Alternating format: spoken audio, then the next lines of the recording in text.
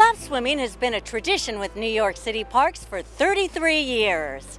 The Lap Swim program is designed to promote and encourage physical fitness within adults 18 years and older. This summer, over 12,000 swimmers took the plunge, swimming 15,200 miles. First, second, and third place awards will be presented to the men and women who completed the most laps at each site.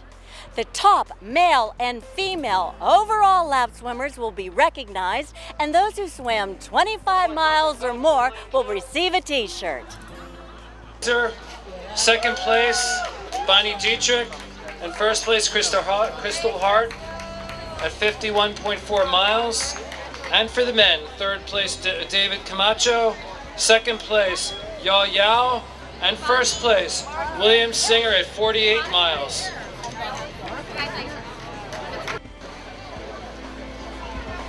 Well, this is part of our lap swimming program. We have a morning swim and then we have a night owl swim. And we have it for approximately 6 weeks during the summer. And we have over 12,500 swimmers who come out and swim each year. So this year they've done this, and this is the culmination of the final event. So it's a big party, everybody comes out. This is the 33rd year that we're doing this program. And it's just a wonderful time that people come together. They get training, they do fitness, and it's just a thing that has really taken off and has been very successful. And we're very happy about it at the Parks Department. And looking forward? Looking forward, you know, this is just one part of our aquatics program. John Hutchins is our director. And we do basically a lot of different things. We do learn to swim programs for young children and for adults. We do a Swim for Life program for second graders in public schools. And we also do we have a youth team that, you know, comes out, and over 1,000 kids participate in swim teams throughout the city. And we provide other programs for seniors, a senior splash program, and also adaptive swimming. So there's all these. We must reach approximately 55,000 kids and adults throughout New York City, and it's probably the most successful and largest public swim, and free, I might add, program in the city, in the country. My name is Adina Long. I'm the Assistant Commissioner for Public Programs for New York City Parks.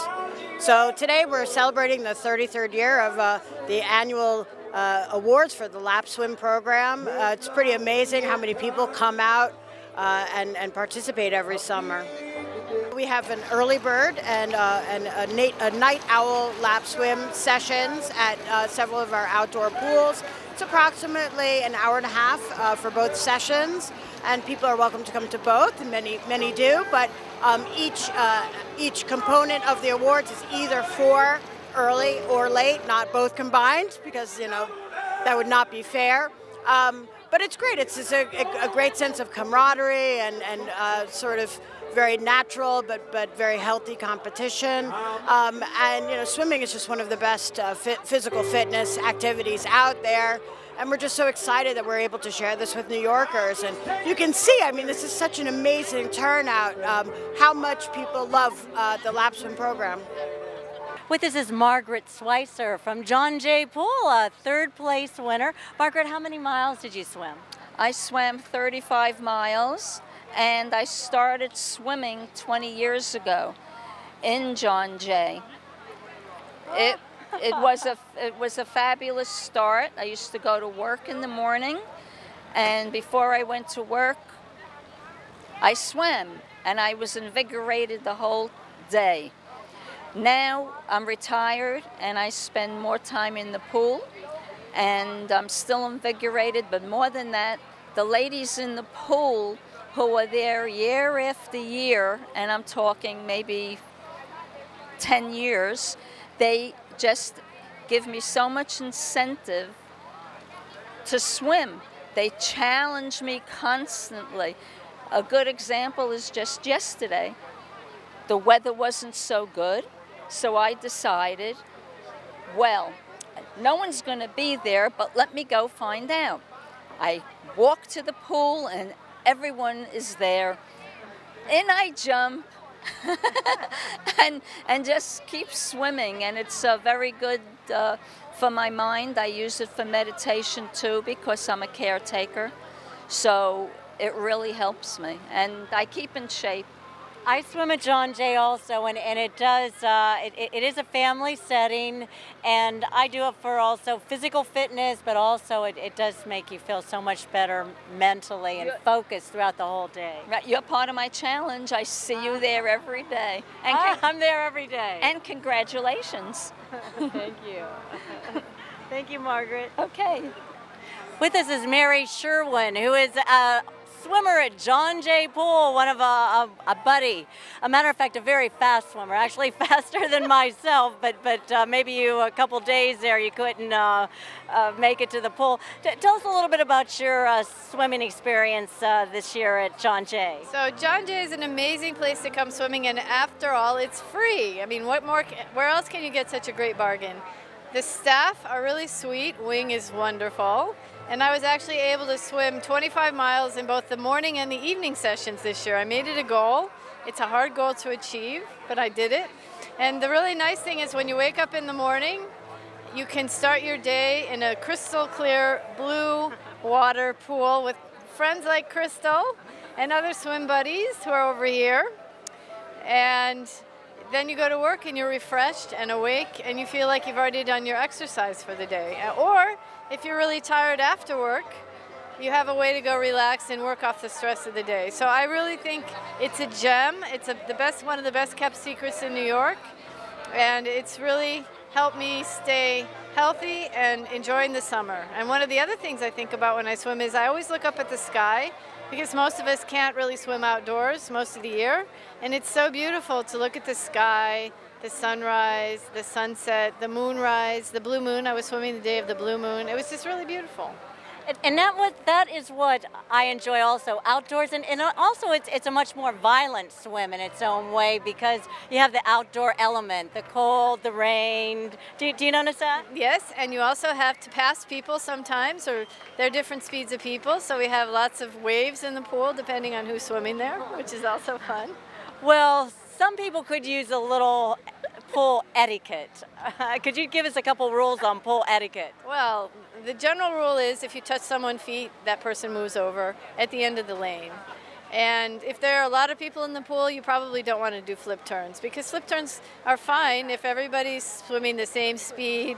But if they're all swimming different speeds and the lanes are quite wide at John Jay, it could cause an accident. And so we just want to have pool safety in mind when you're swimming. So essentially, I think that we're all New Yorkers, it's free, and we all have to be kind to each other in the pool. That's the basic idea. It's pool etiquette. Well, thank you very much. And Mary, before we end, we're both from the Midwest. I'm from Warren, Ohio. I'm from Cleveland Heights, Ohio. People from Ohio are great people. And go Tribe. Go Tribe. Well, we don't want any Yankees to hear that.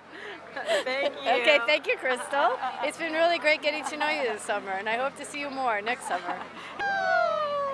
I think you should talk to my swim buddies over here, Sam. You're shy. I also have to say the really cool thing about swimming at the pool is that you get to meet really cool people from the neighborhood. Sam and Sandy, and Sam's Sam's wife, Sherry, and you get to know your neighbors in a completely different way than you do normally in New York. So I think that's the other really cool thing about John Jay. Wave. Hey, Sam, tell us about your experience. Oh, I had a fantastic time. I just, I don't know, I just randomly discovered it online and decided to just go for it. And I don't know, I just really had a wonderful time, and I got addicted to it, actually. If I missed a day, I sort of felt guilty, and I just would go and just swim to the best of my ability. Just do, just go as far as I could. Oh, and Sam's a trophy winner. I mean, little unbeknownst, surprisingly, one of the staff walked up to me and told me that I was a second place swimmer. I had no idea. Like, when I went into this, I didn't think I could swim a mile, let alone what I have swum, so. How many miles did you swim? Well, so far 77. And for the trophy? For the trophy, 50 miles in the evening, yeah. Do you swim during the winter? Yes, I do, yeah. I swim at New York Sports Club pool on the Upper East Side. Hey, well, congratulations. Thank you so much. Thank you. Do you also swim? Tell us about I do swim. I had a good time this year too. I met my husband at John Jay 8 years ago, so I'm eternally grateful for the New York Parks and Recreation Department. With us is Jane Katz, and who's this, Jane? Oh, this is Nemo. This is the Pitt Street hamfish Nemo. And Jane Katz, for our audience, is a pioneer of, in what, the 1960s? You were with the Olympics, or you had synchronized swimming basically recognized. Could you tell us a little bit about that whole development? Sure. Well, synchronized swimming used to be called water ballet. And that was the beautiful Wikiwachi. Esther Williams was definitely the swimming star and did a form of synchro, which now is very competitive. And so getting it to the Olympics took 20 years, from 64 until 1984, which was in Los Angeles. And we traveled throughout the world teaching people synchro, as we would call it. They couldn't spell it, but now they're beating us. So it's gone a long way, as any sport would, and that's really, really exciting. So it's great to still be alive and well, and synchronizing throughout the decades. Well, we must all thank you, Jane. Well, I thank everyone, and especially yourselves, for promoting aquatics and swimming in all your wonderful programs to tell people the wonders of the water, because it works for everybody. And it's fun. That's the best part. It is fun. And now today, well, Dr. Jane Katz, actually, you've written some books, and what are you doing today? I'm still teaching at John Jay College of Criminal Justice, celebrating my 50th anniversary of teaching swimming and aquatics at the City University of New York. And, you know, there's always a new mermaid or merman en route, and I'd like to give you our latest mermaid, which is going to be a little mermaid for you, and hope that that will encourage many, many others likewise, because you're in there all the time, and we love that, and that's special to continue. Thank you. Thank you. Good luck. Thank you. See you in the pool. See you in the pool. With us, John Hutchins, who is the head of the lap swim program here. Tell our audience a little bit about this program. The program started in 1983. This is our 33rd year of organized lap swimming. This year, more than 12,000 swimmers participated in the program, swam more than 15,000 miles over the summer for health and fitness.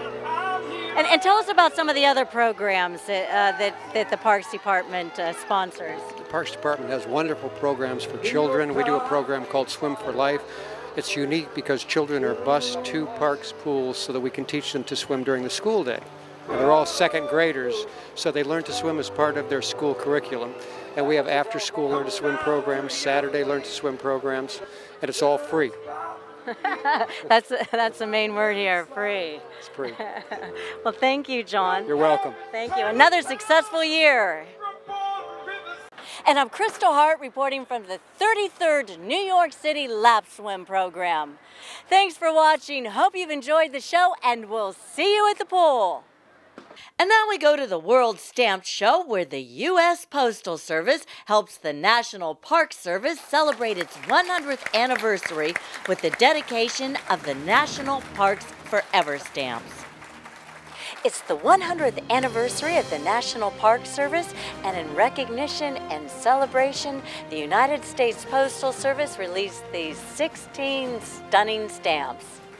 Thanks for joining us today for the presentation of the United States Postal Service's Forever Stamp commemorating the National Park Service. Today, the United States Postal Service is continuing a century-long tradition of supporting international philatelic expositions. This show has been held every decade in the United States since 1913, and this is the first international stamp show held in New York since 1956. Like all of you, I'm passionate about stamps. And I can tell you, this is truly a stamp collector's paradise. I would like to thank the organizers of the World Stamp Show for creating such an important gathering of the world's stamp collectors. The World Stamp Show is a forum for the nations of the world. The many countries represented here are displaying their history, their heritage, and their culture. Postage stamps issued throughout the world reflect national achievements and artistry and the best of every nation. And that makes this a special venue for the United States Postal Service to issue this new set of postage stamps. As noted, by the end of the show, we will have issued 8 new stamps. And today, we have the honor of issuing a new stamp pane, which includes 16 new stamp images in honor of the National Park Service's centennial anniversary. The National Park Service is one of America's greatest assets and national treasures. There are 411 locations throughout the United States maintained by the National Park Service. These parks and preserves and scenic byways protect our nation's natural and historical assets. They provide the public with an opportunity to enjoy America's beauty and the great outdoors. And they were visited more than 300 million times last year. We encourage everyone to visit our national parks and discover or rediscover the abundant opportunities for exploration, learning, and fun. In so many ways, America's National Park Service reflects the highest ideals of our country. The men and women of the National Park Service preserve public treasures that extend beyond the stunning vistas and habitat for wildlife that we associate with our national parks. They provide public places for recreation, they manage museums and historical estates, and they maintain our most famous monuments. The National Park Service exemplifies our collective desire to preserve our connection to the land, nature, and our heritage, and to maintain what we find beautiful in our world for the benefit of future generations. The United States Postal Service is honored to help celebrate the 100th anniversary of the National Park Service through the issuance of 16 stamps commemorating America's national park system. On the stamps we are about to unveil, you will see 16 images representing national parks from Alaska to Hawaii and Maine to Florida. So we are pleased to share these majestic works of art with you. It is an honor to have our next speaker here today. Peggy Odell is the Deputy Director of Operations for the National Park Service. She has a major role in managing the more than 20,000 employees that serve in 407 national parks and offices around the nation. She oversees every aspect of park operations, including the preservation and protection of 84 million acres, 100 million museum objects, 27,000 historic structures, and 85,000 miles of rivers and streams, as well as recreation, education, and hospitality services for the more than 283 million people who visit national parks every year. Wow.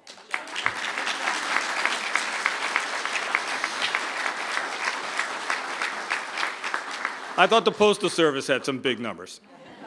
Prior to assuming her current position, Peggy served as the Regional Director of the National Capital Region for 2 years and as the Superintendent of the National Mall and Memorial Parks in Washington, D.C. She's a great advocate for our national parks and monuments. Please welcome to the podium, Peggy Odell.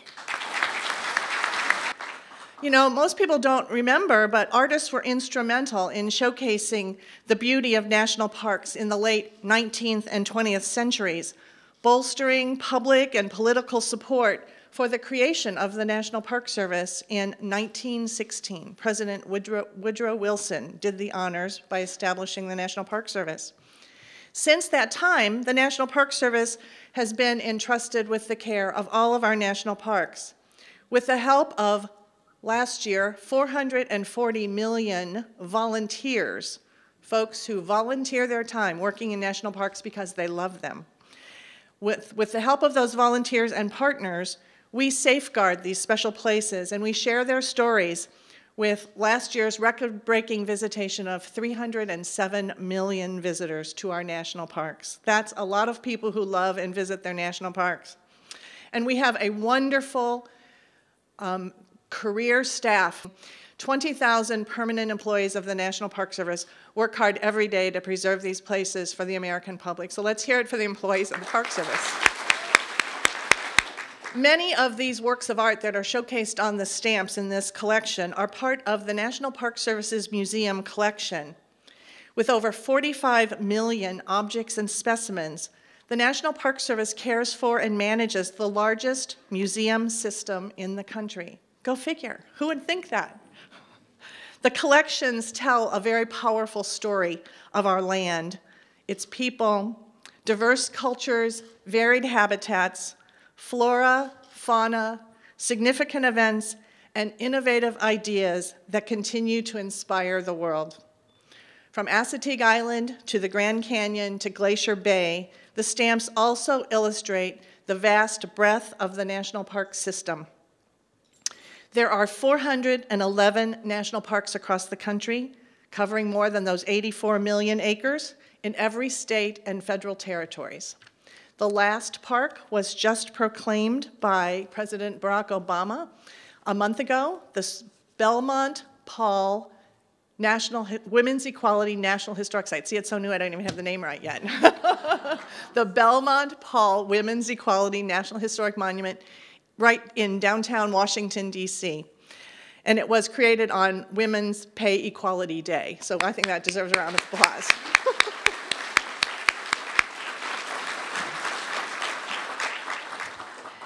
The National Park Service Centennial is an exciting once-in-a-generation moment, and we are inviting everyone to find your park this year. We hope that these stamps will help us inspire a whole new generation to discover their national parks and to enjoy them, some for the very first time. I am under the impression that even when I receive a bill, if it has a national park stamp on it, it will be a more enjoyable experience.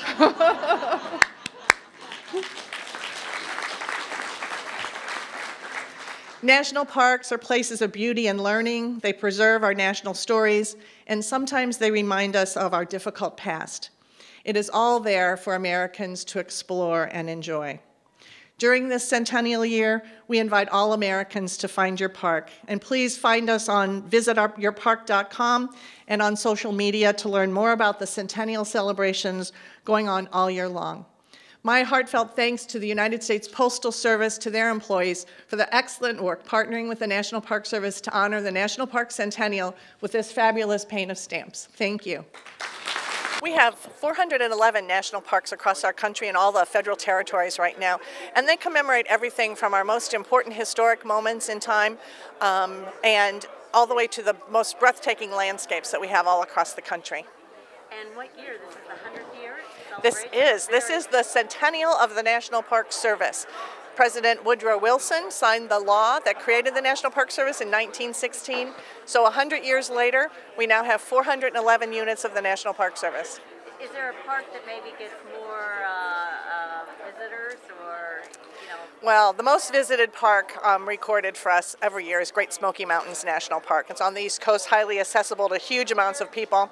But the most probably well-known national parks remain those Western icons: Yellowstone, Yosemite, the Grand Canyon, Mount Rainier, all of those wonderful landscapes that people have visited since right after World War II, when people started traveling west in their cars for the first time.